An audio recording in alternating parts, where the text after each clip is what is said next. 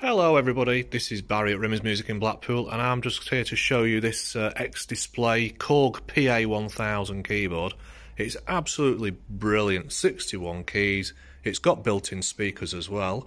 I'll just show you the screen. Sorry, excuse the light bouncing off it, it's difficult for me to get rid of that, but there you go. Nice touch screen there, so you can just press the different categories and change the voices and the styles as you see fit. Let's go back there. Keyboard's in really good condition, as you can see.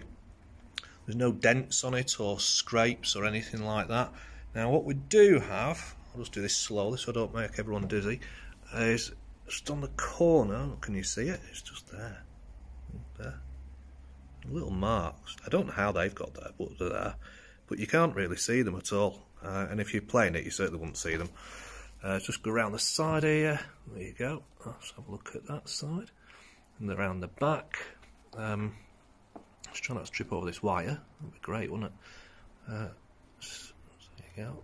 So you've got there your sockets. So we've got video out there. You can output the display to an external screen. USB, so you can plug a USB flash drive into it, or you can plug it into your computer. Pedal inputs, so you assign a little damper your sustain.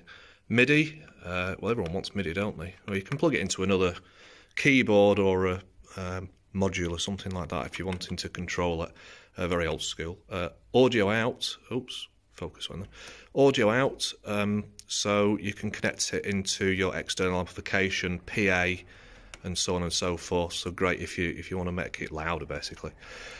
And audio in, so you can plug in a microphone or a guitar, and then not use the internal effects and things like that. So it's really good. Let's just go further across. There you go, like that. Oh, let's just get up so I can move around there. Okay, there's the side. Again, it's in really good, nice condition. We've only had it on display on the wall, so it's not really something that people will go over to and hack and bash around, you know. Just all the way. Yeah, there you go. Okay. Now we've got the box for this. The original box. There's a music rest as well, and obviously you get the power cable as well. No stand included. This is just a stand we put on just to show you for presentation purposes.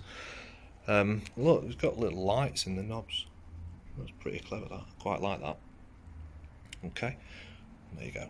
Right, so what I'll do is I'll just pan off now in true cinematic fashion, look, and then we'll cut to a little video that I've created just of me playing something just basic really on the keyboard. I have damaged my middle finger on my right hand, I will tell you that, so you won't see me doing loads of twiddly bits as people call it, quite frankly, because I can't. So until that eventually heals, I'm stuck with effectively 3 fingers and a thumb.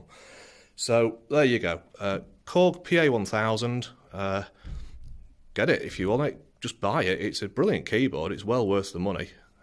See you later. Bye bye.